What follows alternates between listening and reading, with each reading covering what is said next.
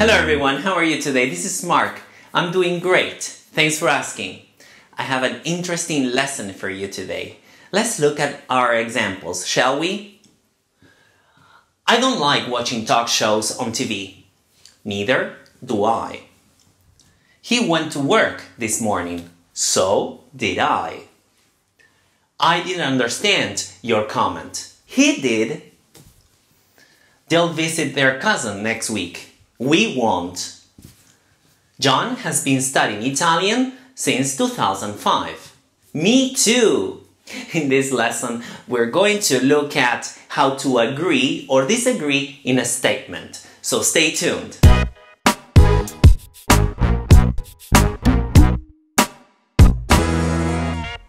Great. So we're going to agree and disagree with a statement. Some people find it so hard to agree and disagree with a statement. They basically use me too for everything. Well, that's wrong.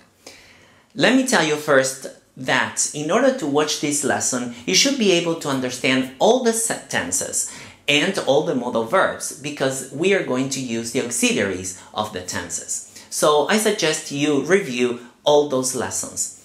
So, agreeing with a statement. In a negative sentence, we use neither. It has two pronunciations, neither or neither. You can choose.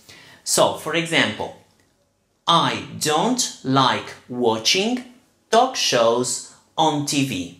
I said, right? The other person or yourself would say, neither or neither do I.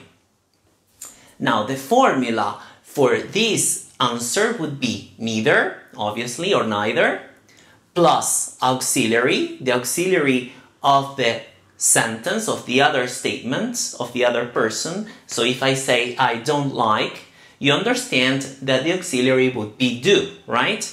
So neither, do, and then the pronoun or the subject.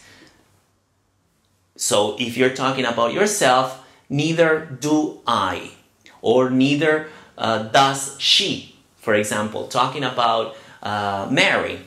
Okay, so it depends.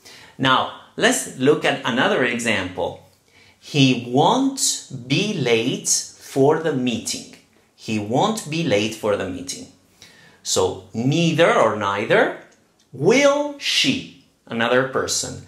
Neither or neither. Will she. So, neither plus auxiliary. The auxiliary is will because he's talking about a future sentence.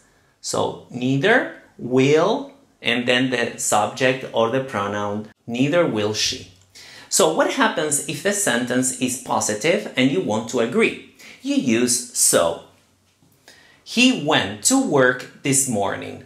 He went to work this morning. And I want to say me too, right? In this case, you can say me too. So did I. So did I. Or me too. So plus the auxiliary of the other person's statement. Did, because it's went, right, is the past of the verb to go. So did I. So did I. Now another example. They've lost their pen. So I would say so has he. So plus auxiliary of the present perfect because the statement was using the present perfect. So has he. So has he. Okay, let's take a look at the disagreeing part now. If the statement is negative, then you would use subject or the pronoun plus the auxiliary. Let's take a look at the example. I didn't understand your comment. I didn't understand your comment. The other person would say, he, auxiliary, subject, or pronoun, he did. So I disagree with that statement in the negative. If it's a negative statement, I would say he, okay, the subject, did the same auxiliary of the statement, of the original statement. He did, in the past, obviously. Now, another example. He doesn't work on Mondays. He's very lucky. He doesn't work on Mondays. I do. I, the subject, and then the auxiliary of the statement, the original statement. I do. Now, let's take a look at a positive sentence.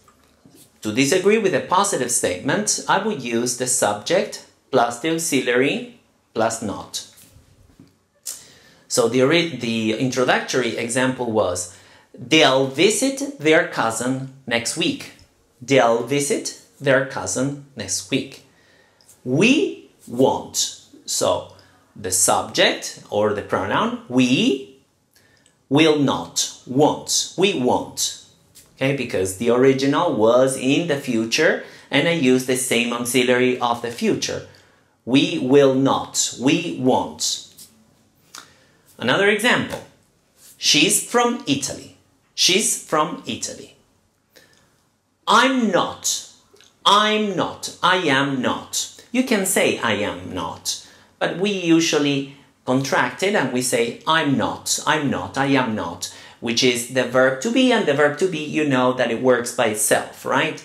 So the auxiliary is the verb to be, and you use it to disagree with a positive sentence in this case, right? I'm not.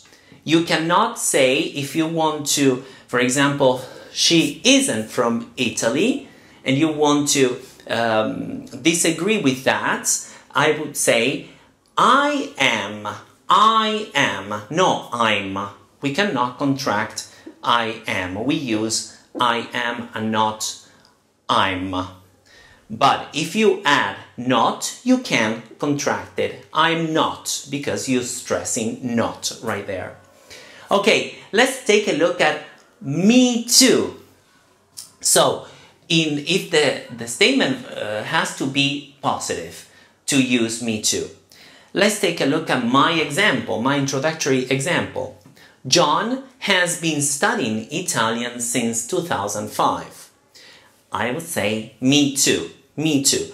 Or I could say, so have I. Very good. Or you can say, like John, I too have been studying Italian. Okay, this is another usage or another example or another way to say the same thing. Or you can even use as well. John has been studying Italian since 2005, and you can say I have, so auxiliary of the present perfect, because we're talking about the present perfect simple right there, present perfect continuous, sorry. And then the auxiliary is have or has. I have as well instead of to, as well, which means to. Now be careful, when the sentence is negative, like in this case, John has never been to Australia. Never is the negative part, right, of the sentence. John has never been to Australia. And then you would answer me neither or me neither, or even say neither or neither have I. And we use the same auxiliary, in this case have. Neither have I. Or you can say, like John, I have never been to Australia either. Okay, like John, I have never been to Australia either. Well, that's it for today. I hope you enjoyed the lesson and you understood it. And if you want to share the lesson, you may do so. You will do a great favor to me. Have a great day. Don't forget to subscribe to my channel if you haven't. And see you next week. Take care. Bye-bye.